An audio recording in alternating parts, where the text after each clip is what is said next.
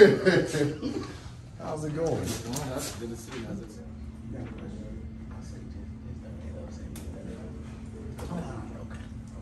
State Representative Christian Manuel. I'm the state representative for Texas House District 22, which encompasses Beaumont, Port Arthur, Port Neches, Groves, Cheek, China, and Nome.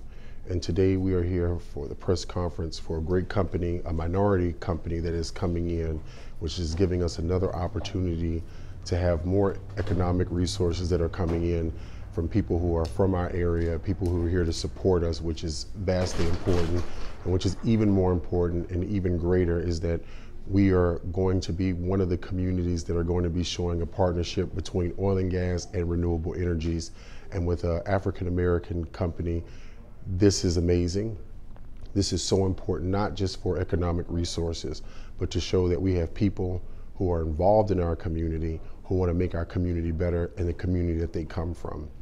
This is going to open up job opportunities.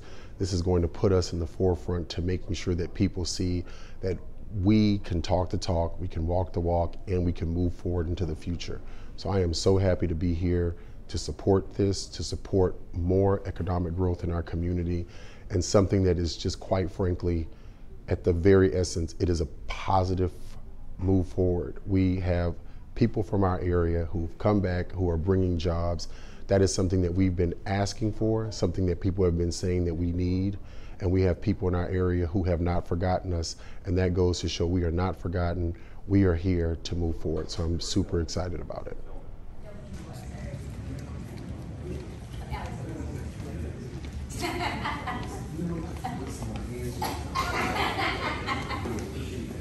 Yes, sir.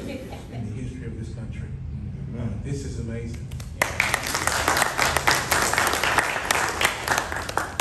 $1.23 billion into the Port Arthur industry.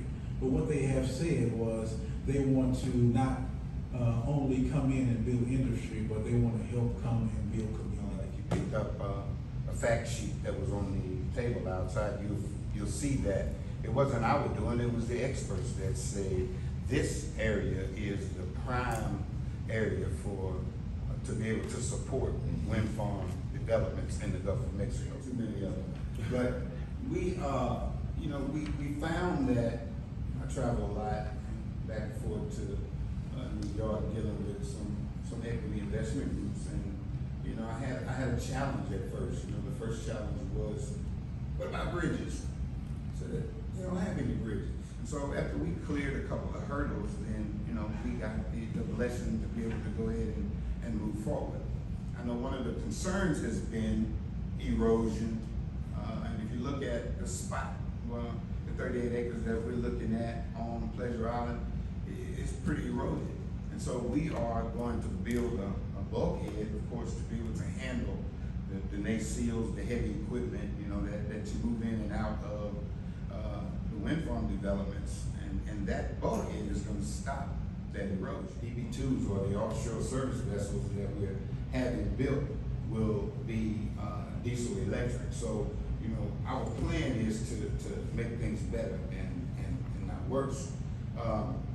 Why Port Arthur? Because not only is Port Arthur a prime location, not only do the experts say that Port Arthur is a prime location, but Port Arthur is a historical place. But with this development, I want you all to really understand that we are the first. Yeah.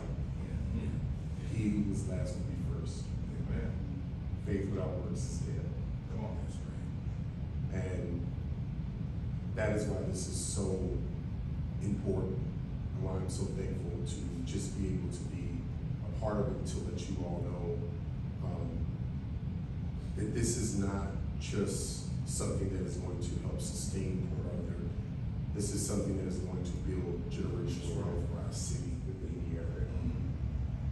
Oil and gas at some point is going to have its limitations. We know that that's just pure scientific fact.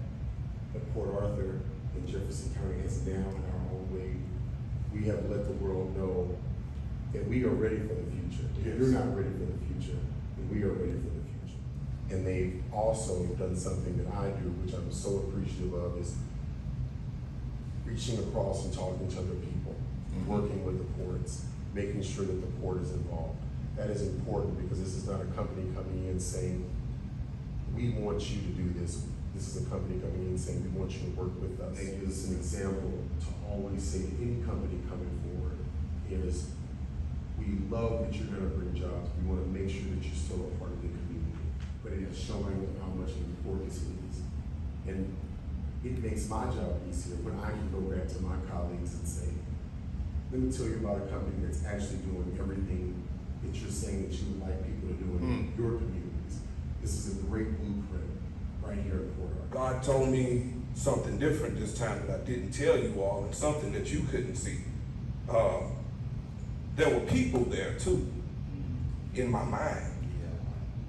The importance of this project, you looked at all throughout these pamphlets that they're giving you all, you will see all the numbers, you would see how it's going to better enhance energy and green and clean energy. We could talk about all of that. And when I thought I was coming to be a commissioner at the Port of Port Arthur, because I knew logistics so well, but I knew that I met some people that knew logistics a little bit better than me. And anything that we do, and anything that we say has to be about the people.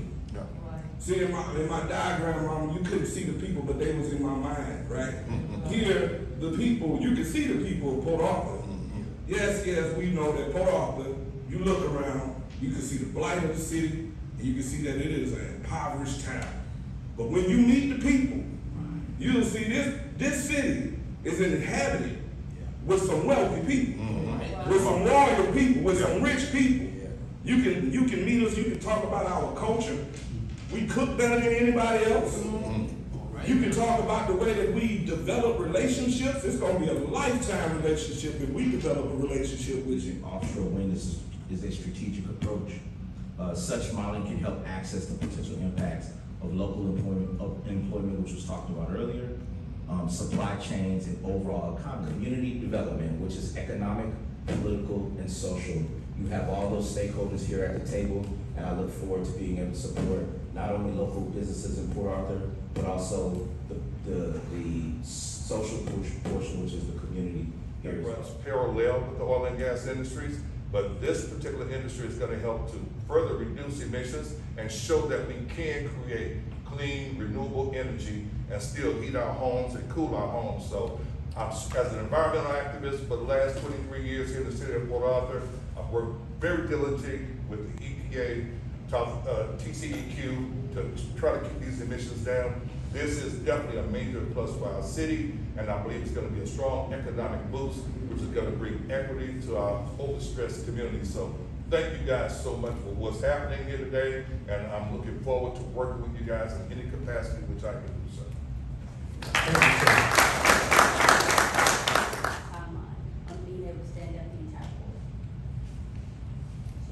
Hi, my name is Keith Herring out of Houston, Texas. I had the opportunity to come up to Port Arthur to see what Diligence has going on.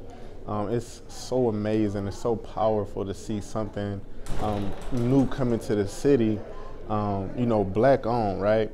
I just want to say thank you for the opportunity for having me, and I love what you guys got going on. It's phenomenal, and I look forward to see what's to come. Clay Roy, president of the Port Arthur branch NAACP, just wanted to make mention of a few things. Thankfully that the 60th year anniversary of the March on Washington is on today to allow and let the people know how great of an issue we had when it came down to civil rights.